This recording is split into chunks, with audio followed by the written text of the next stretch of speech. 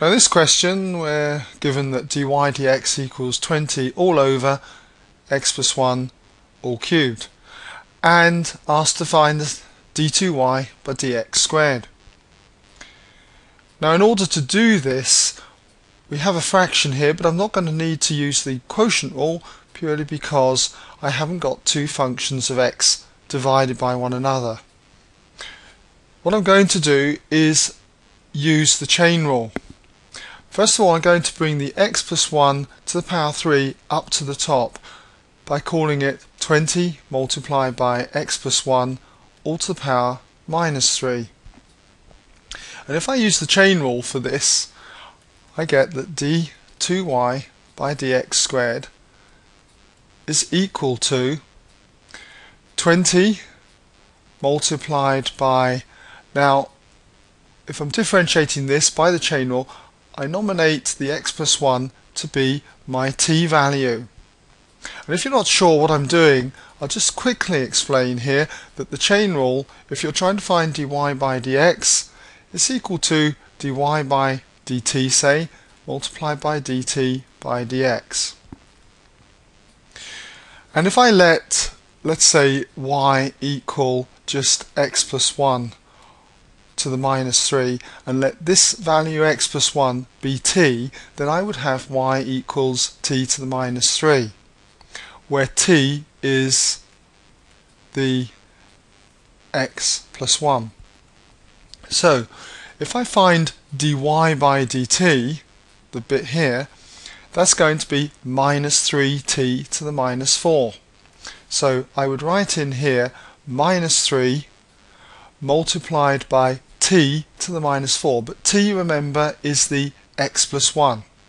So instead of writing t, I'm just going to write x plus 1 to the minus 4. Then I need to multiply it by dt by dx, the differential of what I nominated t to be, and if I differentiate x plus 1, that's going to be just simply 1. Okay, so that is what I get for the second differential, and all I need to do is just clean this up. So 20 times minus 3 is minus 60, and this is being multiplied by 1 over x plus 1 to the power 4, which would combine with the 60 just to give me 60 over x plus 1 to the power 4. Okay, so I've now got d2y by dx squared. And the next part of the question asks me to find out the real values of x when d2y by dx squared equals minus 15 over 4. So when we have this particular situation, we now have minus 60 over x plus 1 to the 4 equals minus 15 over 4. So we'll just put that in there as minus 60 over x plus 1 to the power 4 equals minus 15 over 4.